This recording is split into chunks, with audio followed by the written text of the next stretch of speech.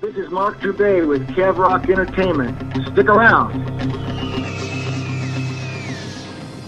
We got a famous rock and roll drummer on the line with us today, a Grammy Award winner, someone who's played drums on many of our favorite hit songs and records such as Premonitions, Vital Signs, and Eye of the Tiger, just to name a few. Former Survivor drummer Marc Droubay is on the line with us today. Marc, thanks for taking the time, brother.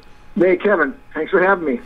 Now, Marc and I first met back in 2010 at a Survivor show somewhere in Georgia when Frankie Sullivan, the lead guitarist of Survivor, had actually invited me to a show as his personal guest and then forgot. And I was young at the time, so I show up at the show and I had security guards ready to throw me out of the venue thinking that I made up this story that Frankie invited me to the show. Like, we'd believe for a second that you're friends with Survivor. And as soon as my father and I are about to be kicked out of the venue, I see Marc come around the corner, and not knowing what to do, I run up to him. Marc, Frankie invited me to the show, and then he forgot about it, and they're ready to throw me out. They think I'm making it up. And of course, Marc saves the day. He gets me in, and we hung out, and we've hung out a few times since at a few shows. I guess that happens a lot of times. I'm with the band.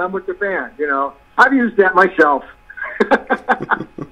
Now, it wouldn't feel right to interview a former member of Survivor without remembering the late Jimi Jamison. I, of course, had the honor of hanging out with him backstage at a show the last time we saw each other in 2013.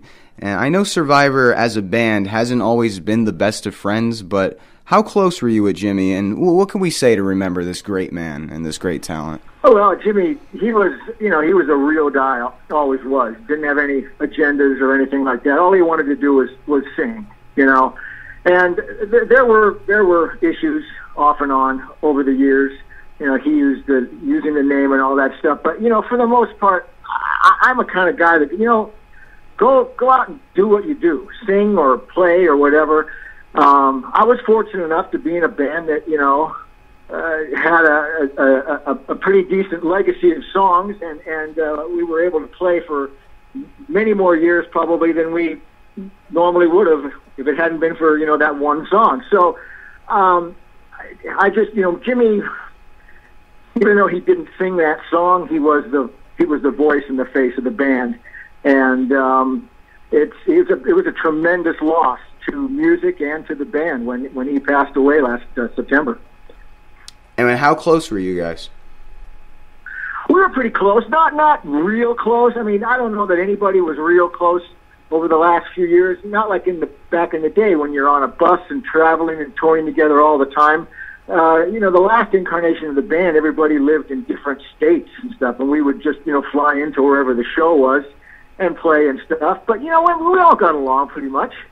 It's like anything, you know someone for 25 years, and when you're kids, and like I said, back in the early days, that was your whole life with the band. But later on, especially after the 10-year hiatus, from like 88 to 98, everybody goes off and has families and all that stuff, and your life becomes different. It's not just revolving around the band.